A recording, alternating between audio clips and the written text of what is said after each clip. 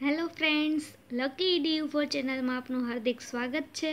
આજે આપણે મનુષ્યની અંતઃસ્ત્રાવી ગ્રંથિ, ઉત્સર્જન તંત્ર અને આનુવંશિકતા અને ભિન્નતા વિશે સમજીશું.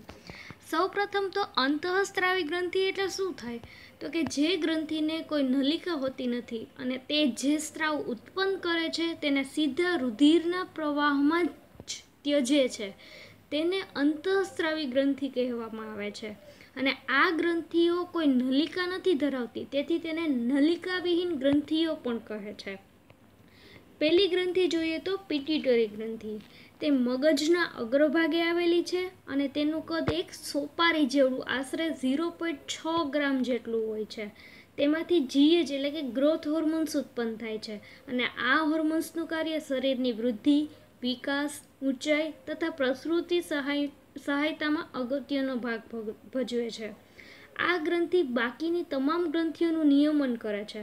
આથી તેને મુખ્ય ગ્રંથિ, મહાન ગ્રંથિ અથવા માસ્ટર ગ્રંથિ અને પિયુષ ગ્રંથિ તરીકે પણ ઓળખાય છે. અને તેનું નિયંત્રણ મગજનો અગ્રભાગ કરે છે. તેને હાઇપોથેલેમસ કહેવાય છે.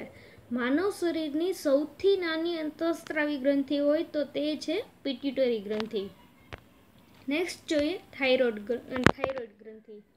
થાઇરોઇડ ગ્રંથિ કે જે શરીરના ગળાના ભાગે શ્વાસનળી સાથે જોડાયેલી હોય છે અને તેમાંથી થાઇરોક્સિન નામનો અંતઃસ્ત્રાવ ઉત્પન્ન થાય છે અને તેનું કામ દરેક તંત્રને ક્રિયાશીલ રાખવાનું છે. આહારમાં યોગ્ય માત્રામાં આયોડિન લેવામાં ન આવે તો હોર્મોન્સ ઉત્પન્ન થતો નથી અને આ ગ્રંથિ ફૂલાઈ જાય છે અને ત્યાં એક મોટી ગાંઠ જેવું બની જાય છે, જેને આપણે ગોઈટર રોગ કહીએ છીએ. અને જો નાના બાળકોમાં આ હોર્મોન્સ ઉત્પન્ન ન થાય તો તેની ઊંચાઈ વધતી નથી. પેરાથાઇરોઇડ ગ્રંથિ. તે થાઇરોઇડમાં અંદર આવેલી છે અને તેની 4 જેટલી સંખ્યા છે.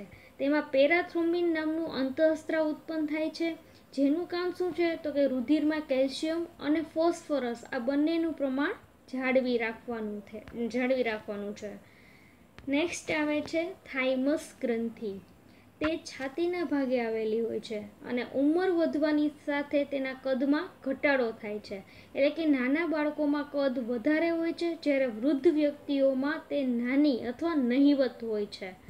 તેનું કામ શરીરને શક્તિ પ્રદાન કરવાનું છે. યકૃત ગ્રંથિ. યકૃત છે આપણા શરીરની સૌથી મોટી ગ્રંથિ છે. તેમાં પિત્તરસનો સંગ્રહ થાય છે અને તેનું કાર્ય શું છે તો કે ખોરાકને આલ્કલીય બનાવે છે અને ચરબીના મોટા ગોળકોનું નાના ગોળકોમાં વિભાજન કરે છે. સ્વાદુપિંડ અંતઃસ્ત્રાવી ગ્રંથિ. યકૃત પછીની બીજા નંબરની સૌથી મોટી ગ્રંથિ છે તો એ સ્વાદુપિંડ. હવે આ સ્વાદુપિંડ છે એ અંતઃસ્ત્રાવી ગ્રંથિ અને બાહ્યસ્ત્રાવી એમ બંને પ્રકારની ગ્રંથિ છે. તે ઇન્સ્યુલિનનો સ્ત્રાવ કરે છે અને તેમાં ટ્રિપ્સિન, એમાઇલેઝ અને લાઇપેઝનો સ્ત્રાવ પણ થાય છે. એડ્રિનલ ગ્રંથિ. એડ્રિનલ ગ્રંથિ છે એ મૂત્રપિંડના અગ્ર છેડે ગોઠવાયેલી હોય છે અને તે શંકુ આકારની હોય છે અને તે એડ્રિનાલિન અંતઃસ્ત્રાવ ઉત્પન્ન કરે છે. એને કટોકટી સમયની ગ્રંથિ પણ કહેવાય છે અથવા તો કરોયામોરો કે ફાઇટર એન્ડ ફ્લાઇટ તરીકે પણ આ ગ્રંથિ ઓળખાય છે. દાખલા તરીકે ગુસ્સો આવી જવો, ગભરામણ, રડવું આવવું આ માનવ શરીરની આકસ્મિક ગ્રંથિ કરે છે કામ. હવે જોઈએ આપણે મનુષ્યના ઉત્સર્જન તંત્ર વિશે.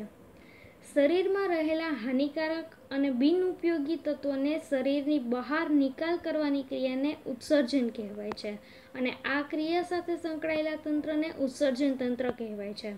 ઉત્સર્જન તંત્ર મુખ્યત્વે 3 અંગો ધરાવે છે: કિડની એટલે કે મૂત્રપિંડ, મૂત્રવાહિની અને મૂત્રાશય. તો એમાં આપણે જોઈએ કિડની વિશે. આપણા શરીરમાં એક જોડ એટલે કે ટોટલ 2 કિડની આવેલી હોય છે, જેનું વજન આશરે 140 ગ્રામ જેટલું હોય છે.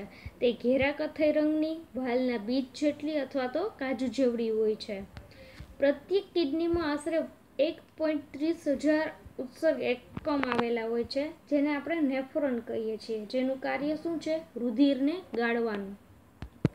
કિડનીની અભ્યાસના વિજ્ઞાનને આપણે નેફ્રોલોજી કહીએ છીએ અને કિડનીના ડૉક્ટરને નેફ્રોલોજિસ્ટ કહેવામાં આવે છે.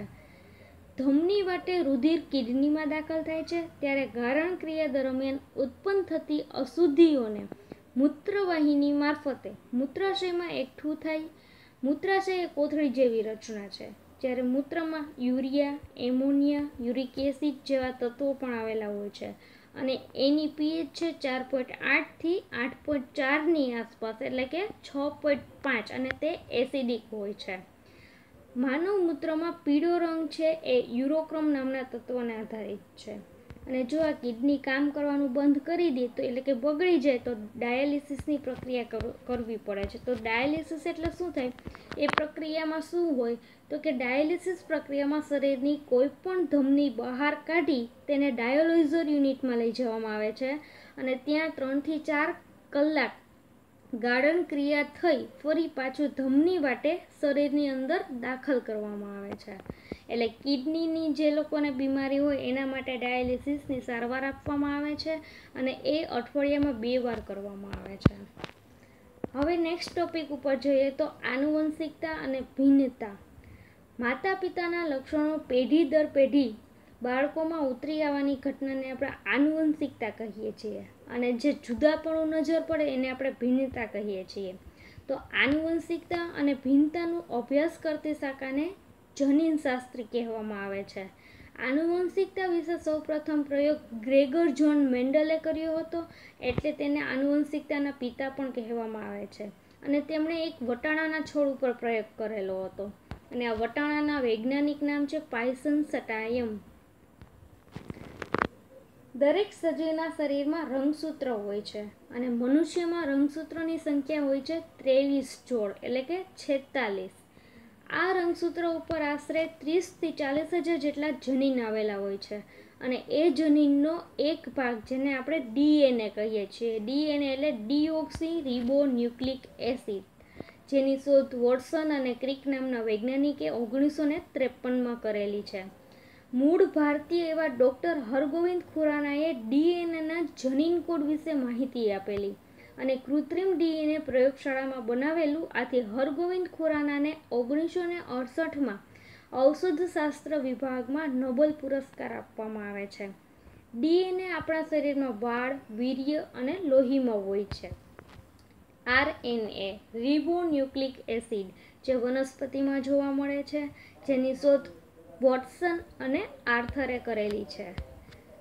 હવે જોઈએ લિંગ નિશ્ચયન. તો કે આવનાર બાળક પુત્ર છે કે પુત્રી તે નક્કી કરવાની પદ્ધતિને લિંગ નિશ્ચયન કરે છે.